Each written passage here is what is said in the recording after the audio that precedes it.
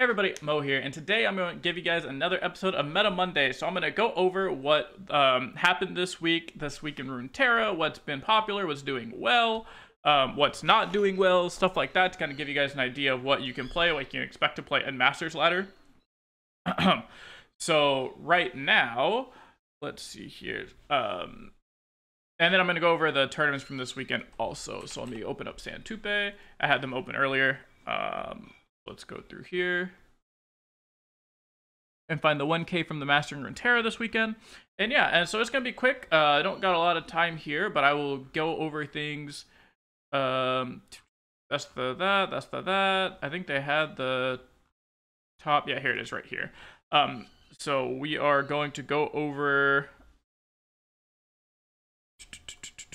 Here it is. Sorry, I was distracted. Okay, so deck number one is I'm going to go over the top 8 most played decks on ladder, and we're going to go over this tournament here.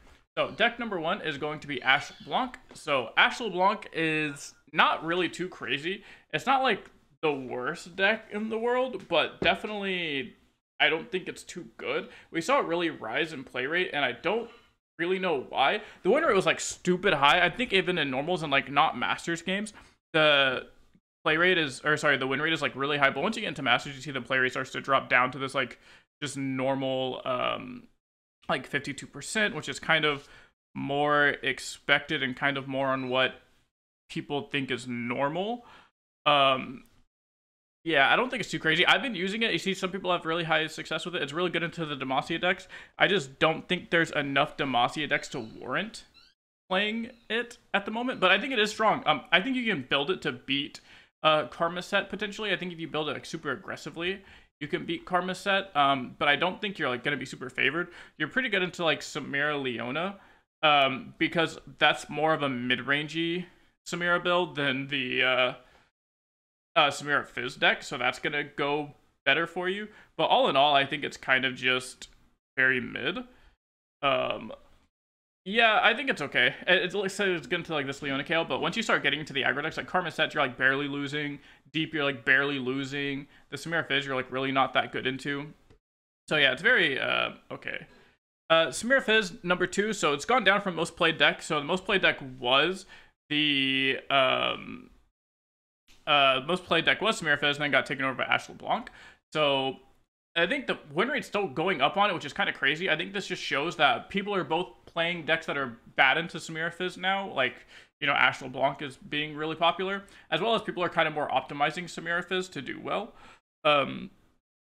So I think if you look at a lot of these lists, they're starting to play like a couple monkeys. I know some people are really not on the monkey train. Like I know Drizoth wasn't, but even in his most recent Gauntlet run, he was playing it. So I think people have started to come around to like 2 monkeys to be the normal.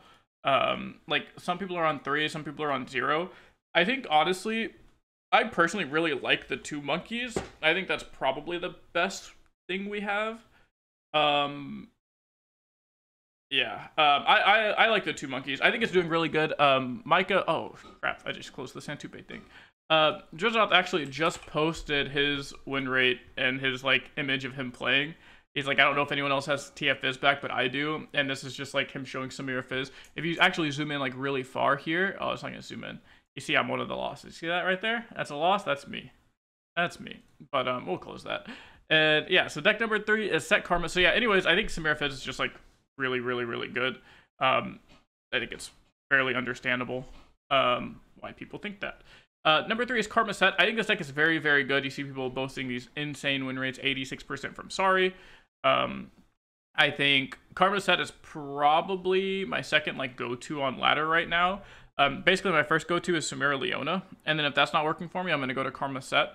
I think Karma Set's probably the best deck in the game right now, and it's 100% the deck I would be on with the like for ladder, or sorry, for tournaments. I think my lineup is definitely like Karma Set plus a Samira deck, and then plus like X being like kind of random. Yeah, that's kind of like my go-to right now. Then we have Samira Leona. This is my go-to ladder deck at the moment. Very, very strong. Nick hit rank 1 with it. I know Nick hit rank 1 with it. I know in NA, Kuvira hit rank 1 with it in EU. Someone else hit rank 1 with it on EU. So like the deck is insanely strong. It's not definitely not supposed to be slept on.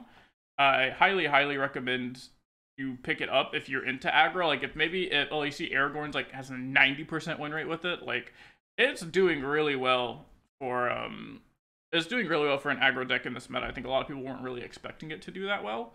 So highly recommend you picking this up if you like Samira or you like aggro decks, but maybe Samira Fizz isn't really doing it for you. I know Samira Fizz can feel kind of like not great at times. Sometimes you just get like these atrocious like misdraws that make you feel really sad, and this deck can kind of combat that. So highly recommend you pick that up. That's something like I'm doing. That's probably like my go-to lineup right now in tournaments is Karma Set, Leona, Samira. Yeah, and see it's beating like a bunch of random shit. It's really beating this Karma decks. Like Karma Set, it's beating like Karma Set Freljord and Karma Set PNZ. 67% here, 78% here. Granted, the like Karma Set Freljord is like whatever deck, but it's still doing a really good job here. So you're basically losing to like SI control, hard control. You're losing to decks you don't have too much interaction with. But outside of that, like the big mid-range decks kind of beat you because you're really like an aggro deck disguised as a mid-range deck. But like because of that, if you go too late into the game with these Freljord decks, they're gonna just beat you. I can't think of the name. The 6 mana spell in this deck. Yeah, Reckoning just like kind of wrecks you because you don't play super huge units outside of like 1, maybe 2 with a Pale Cascade. So yeah, it's not too great into those huge mid-range decks, but overall I really like Samira Leona as my go-to deck on ladder. At the moment, we see this person like Aragorn, world champion, 90% win rate, Stormhammer, and Apex, 90% win rate. Like people are boasting insane win rates with this deck. Highly recommend. Let's see if they're on the Purette. Yeah. One thing I would recommend is playing Purette in this deck. I think my version plays 2 Purettes and then 2 Brothers Bonds over the 3 Might. So I'm on like 2 Pale Cascade, 2 Might, and 2 of the Shield Bearer. And I'm playing 2 Pirouettes and 2 Brothers Bonds. And I'm not on any Precious Pets. But it feels much stronger. I think Brothers Bond can allow you to push a lot of damage. It's oftentimes just a 2 mana Decimate early game because you play like a unit on turn 1. And then you can like stun something on turn 3. And then now you're always going to be at least like 1 wide. Or 1 more wide than them. If you play like unit on 1, like 2 1-drops on turn 2. Even let's say a game where you go like 1-drop on 1, 2 1-drops on 2, and they just play like a unit, and they don't have any fast speed interaction on turn 3 really because they're like another unit based deck or something. You can just like attack, they block you Brothers Bond, and that's like +4 damage. There's a lot of things you can do with Brothers Bond. Also in the mirror match, Brothers Bond on Leona. Brothers Bond on Leona makes it trade into other Leonas at fast speed. Like, yeah, Might does the same thing, but Brothers Bond also allows you to get, like, a better trade down the line also. So if you, like, full Send, and they give some, like, greedy block of, like, value block, you can Brothers Bond your Leona and their other thing, and now your Leona is killing theirs, and your secondary unit or whatever is probably getting an uptrade on one of their units. So I really like Brothers Bond in this deck. Let's see here. And then, so, oops, go away. Oh no, sorry. Quinn Gwyn, I think this deck is actually like really strong. I think this deck is really well positioned. I found myself having to ban it a lot in the tournament I played in. The deck felt very scary. You see here, it's like bad into Samira Leona because it kind of just like kills you a lot of the times. A lot of the aggro decks are kind of just like killing you. Like Echo Jinx is just killing you. Samira Leona just killing you. Samira Varus Riven's just killing you. Ashe LeBlanc is not just killing you. It applies a decent amount of pressure while also just like frostbiting you. So it's good there. But you see, like, what are you beating with this deck? It's all the slow stuff. You're beating all the like traditional Demacia decks. Then you're beating all the control decks. So like that's all traditional Demacia style decks. And then you're beating like control. You're beating Pike Rek'Sai, kind of weird. It's like if they don't apply enough pressure, you can kind of just kill them. But sometimes you just make enough chump blockers that it makes it hard for them to trade into you. On top of the fact that you have quick attack challengers a lot of the times with Cataclysm is like very good. I think this deck is definitely one that people should explore more, and it's a really top tier tournament deck. Number 6 is Deep. Deep is kind of come out of the woodworks. I'm not sure why. I know why. I just don't agree with it. People think this deck beats all of the control decks like Karma Sets and stuff. And I don't really think it does. It's anti-control, so it's gonna beat these like random shit like Caitlyn Jace, the Senna Vigar, Nora Vigar, Senna Vigar, like all these control decks. I guess it's good into Leona Kayle. Oh, I'm sorry, that's not Samira Leona. Where's it into Samira Leona is my question. Because I wouldn't think it's good into Samira Leona, but maybe it is. Maybe it just like makes units that are too big too quickly. I mean, like here's Samira Leona, it's slightly worse. Here's Samira Leona, yeah, it's like not winning into those. It's not really winning into Karma Set. I'll give you guys the secret here, because a lot of people think Maokai or Deep like beats Karma Set, and I even had like I played against Nick in Gauntlet, and he was like, "Oh Mo, you're like the first person to ever beat me in that matchup of like Karma Set into Maokai." Here's the trick: is that if you're playing Karma Set side, you don't have to actually kill their dudes. So a lot of times, like, they win that matchup pretty freely if they just play, like, flipped Maokai on, like, 7 or something, right? If they have, like, flipped Maokai on 7, or 8 is how they're going to beat you. But if you're the Karma Set player, literally just hard mulligan for Karma, and then just hard draw and predict, and try and find 2 Karmas. If you can get 2 Karmas in your hand, you just win the game. Because they're going to try really hard to, like, toss and do all this stuff, level their Maokai, and then they're going to play Maokai and think they won the game, and then you're just going to be able to play Karma on turn 10, and then play this Karma spell in your hand, and now you're just shuffling, like, literally infinite Karmas into your deck, so they can't deck you out anymore. So now they have to play, like, a real game plan, and they're not going to be that good into you, because then they're just another mid-range deck that's trying to play into Karma Set on turn 10, and you're just going to kill them. And on top of that, you'll have infinite cards, because while you're shuffling infinite Karmas into your deck, you're, like, creating infinite cards in your hand. So, yeah, don't just go around killing their stuff, because that's how they level their Maokai so early. It's because people go like, oh, a 3-2 on turn 3, Mystic Shot. And they're like, you have to kill the Sea Scarab on 2, because Sea Scarab gets out of hand really quickly, especially if you do, like, Sea Scarab plus Maokai. So you have to kill Sea Scarab most of the time, but, a lot of times after that, you don't have to kill their 2-1, you don't have to kill their 3-2, like, just concussive palm stuff, like, kill it eventually, like, don't die to it, obviously, but, like, just palm their stuff, and just stall them out, so that way you have time to find your 2 Karmas, and then once you find both of your Karmas, you can then just start, like, killing stuff and doing your, like, your whatever game plan, and just trying to kill them, and try and get them to, like, ult the Maokai. And this is literally something that you used to have to do way back 3 years ago in Karma Ezreal versus Deep, when Deep first launched with Rising Tides. The reason I am, like, so good in this matchup is because this is the exact matchup I played 3 years ago. Like, I won with Karma Ezreal versus Deep 3 years ago, and it was the same thing. You just, like, don't let them level their Maokai early by killing their stuff, and then you just try to hard mulligan for 2 Karmas and try to draw into your second Karma. And then if you get that, then you can just play the game normally, because you're not actually afraid of the Maokai ultimate. You don't care about the Maokai ultimate, because if they ult Maokai, you just, like, have infinite Karmas anyway, so it's really irrelevant. And it can disrupt their game plan. So that's your trick. That's probably the biggest takeaway from today, is how to play the Maokai and Nautilus matchup with Karma Set. As well as I'm going to show some games. I think I have a Karma Set guide coming out tomorrow, where the games I played in tournament, as well as some ladder games. So I think I'll have a deep game on there for you. All right, another one is Pyke Rek'Sai. So, Lurk is kind of whatever. I think people are just playing Lurk because it's fun. I don't think it's very good.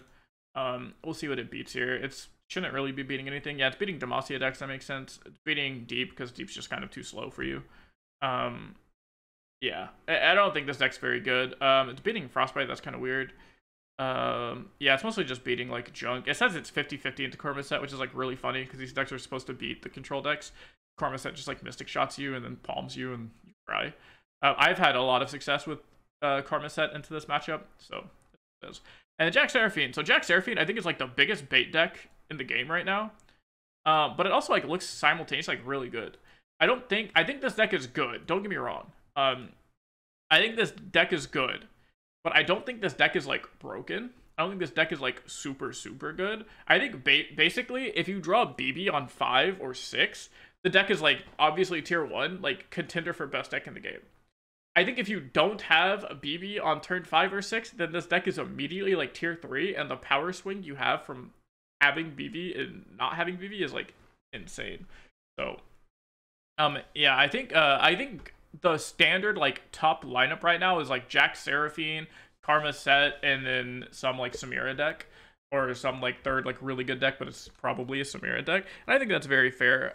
That's probably what I'll end up being on for the Open. I'll just play a bunch of Jack Seraphine. It doesn't feel great to me because of what I just said, but I think it's good enough that you can probably play it. That it'll probably do well enough for you across 9 rounds or 8 rounds if you get the buy. I don't think I'm going to get the buy. My Ruthless Rumbles went really, really bad. And I didn't start playing Gauntlets until like a couple days after the set launch, so I missed out on some trophies. So I don't even think literally don't think it's possible for me to get the buy. I have like Monday, Tuesday, Wednesday, Thursday, Friday. Yeah, so I think I get at most 50 tokens, and I think I literally need like 52 or something. Like I just needed to not go 0-2 in my Rumble. But you guys don't care about that because you're not here for me. You're here for the meta. But anyways, yeah, that's probably what I think is a good deck for the Open, or a good lineup for the Open, is like Jack Seraphine, Samira something, and then Karma Set. Like I'll probably be on Samira Leona.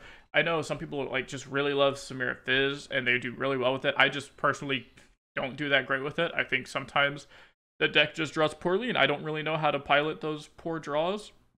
Where some people do. I mean, some people know exactly how to win in every spot. I'm just more of a Samira Leona gamer, I think. So yeah, so that's what the top 8 most played decks are for ladder at the moment. Yeah, and then tournament scene. I don't really have too much time to go over that, but I will say that Majin won with the Karma Set, Samira Fizz, and Jack Seraphine lineup. Very popular lineup. I think it was the most popular lineup in top 8. I know Samira made a 8 out of 8 appearance on top 8, which was the second time this has ever happened in LoR history, where the champion has taken up all 8 spots at the top 8 of a big tournament like this. The first time being Gnar, when Gnar released, Gnar's release weekend. He was the first person to ever go 8 out of 8, and no one's done it since until Samira. Very good. So yeah, for tournaments this week, I would highly recommend playing whatever you're comfortable with is like the number one thing. But for me, like just raw strength wise, I think Karma Set, Jack Seraphine, like Samira deck is probably the safest, best lineup to go. Of course, you can do some like hard targeting stuff if you like really want to hard target a specific lineup. You can do that, but as far as just generalized good lineups, that's what I would recommend, and that's what I'll be playing. So I hope you guys enjoy this Meta Monday. Hope you guys. I know it's kind of shorter today, but I'm really crunched on time. So yeah, I'll have a bunch of deck guides come out this week. I got I'm gonna play some Ashe LeBlanc for you guys. I'm gonna play Karma Set for you guys. I'm gonna play Jack Seraphine. I'm gonna play those 3 decks for you guys, as well as have my Sweaty Thursday come out Thursday, telling you guys what to play for the Open, what lineups to look out for, what are some potential lineups if you're still like worried about not knowing what to play. Yeah, all that good stuff. So make sure to tune in for that. Like, subscribe so you don't miss notifications, all that type of stuff. And I'll see you guys in the next video.